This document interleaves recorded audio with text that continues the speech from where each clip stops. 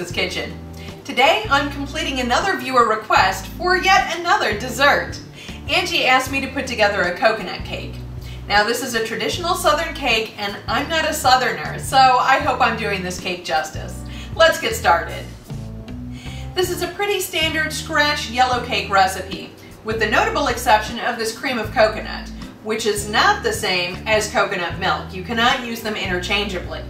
As always, the ingredients list is here, as well as the full recipe and instructions in the description box below. We're going to start by whisking smooth our cream of coconut and adding some of it to the sour cream and extracts. After that, we're going to build our cake using the creaming method. So let's get started.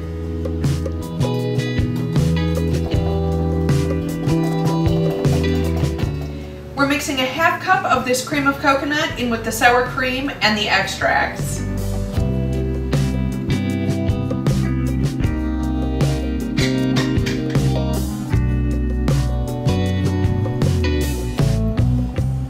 We need to whisk this until it's smooth and completely combined.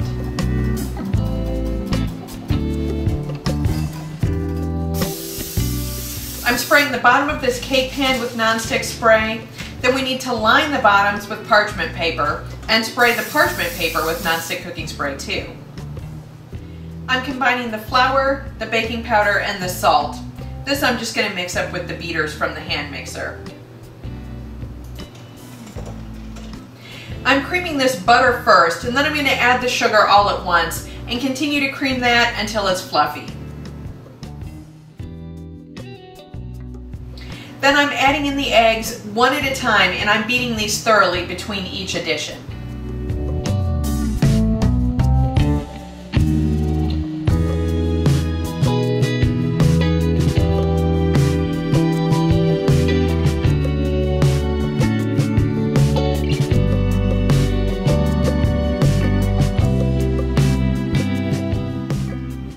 We're adding the flour and the sour cream mixtures alternately, starting with the flour, and we're doing this in 3 additions. And we just want to make sure that it's mixed until it's just combined and it's not overmixed, otherwise this cake can just get tough.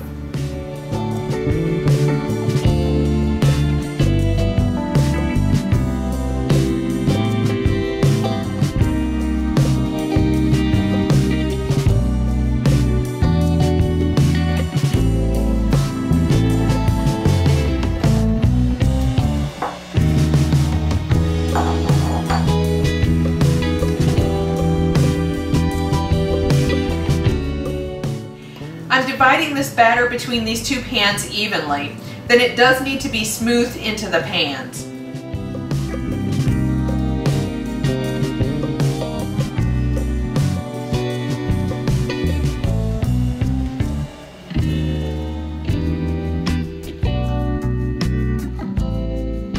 This is going in the oven at 350 degrees for roughly 40 to 50 minutes, or until a toothpick inserted in the center comes out clean.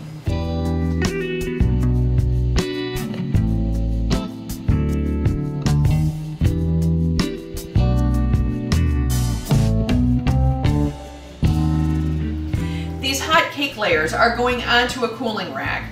Then they're getting brushed with the remaining cream of coconut. Now we are going to use it all, and these cake layers are going to be very moist.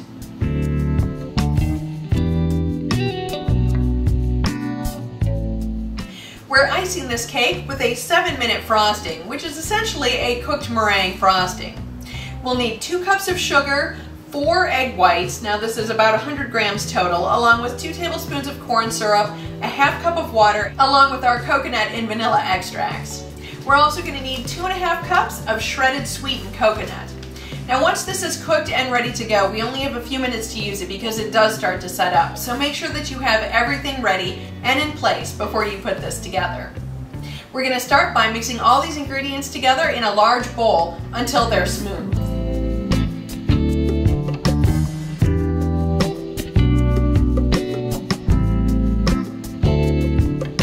Next, it goes on top of a double boiler to be cooked and whipped on high speed until you reach soft peaks. Now that should take between 5 and 7 minutes, but this actually took me closer to 8. Now that this is soft peaks, we're going to take it off the heat and whip it on high until we have stiff peaks and it's a spreadable consistency.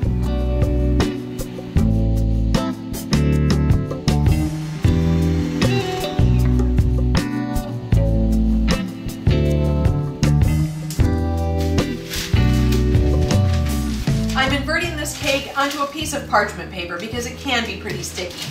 We do need to put this on the cake plate right side up.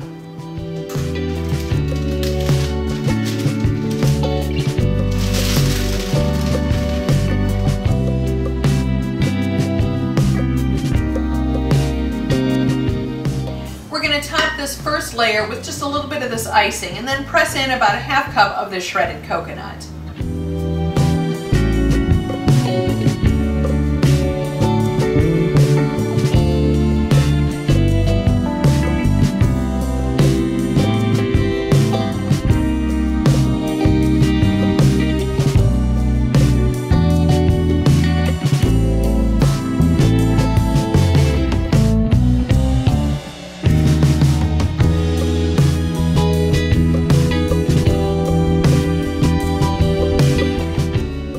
Now that we've got this whole thing iced, we need to cover the whole cake with the shredded coconut. Just carefully press it onto the sides.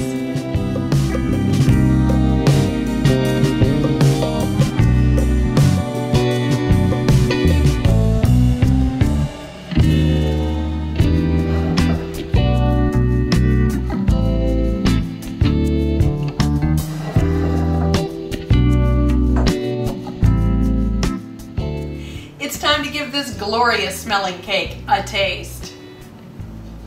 I know it's very moist.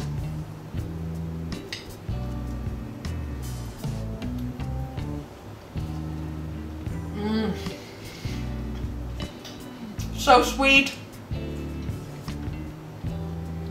Perfect.